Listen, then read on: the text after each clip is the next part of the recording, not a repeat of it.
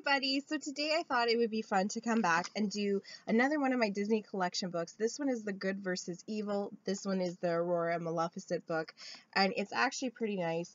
It has a nice little mirror that we've come to expect on these ones, and then also you have the good and then the evil split in the book. Now this did come with an eyeliner, and I've never really been a fan of e.l.f.'s eyeliners that they've been including in these kits personally. They never stay put for me no matter what I do with it, so frankly I just get rid of them now. And then it came with 2 lip glosses in there as well. They also, behind that lovely mirror, do tell you how to do your good versus your evil face using the products there. Now, knowing me, I don't follow that. I do my own thing. Guys, so sorry. When I was editing, I realized I didn't show you the swatches of this. So I have Sunlight, Innocence, Briar Rose, Sunbeam, Forest Beauty, Woodland, and the lip gloss is True Love's Kiss. Then it's Sorcery, Magic Spell, Evil Fairy, Hedge of Thorns, Green Flames, Black Magic, and Betrayal for that lip gloss. Thanks, guys. Take care.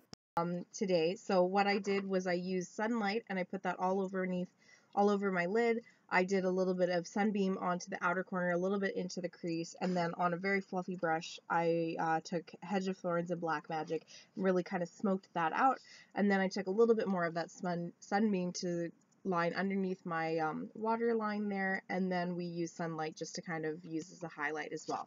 I did a little bit of eyeliner, a little bit of mascara. I think it turned out pretty well. I'm a fan of it. We'll see how longevity of these go. But personally and truthfully, I still really do like these format books. This is the second one in the series that I've done to date. I have three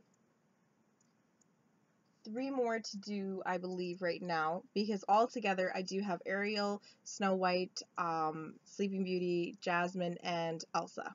So those are the 5 that they've come out with recently. Those are the ones that I have in these kind of formats, and they just kind of sit like that on a shelf.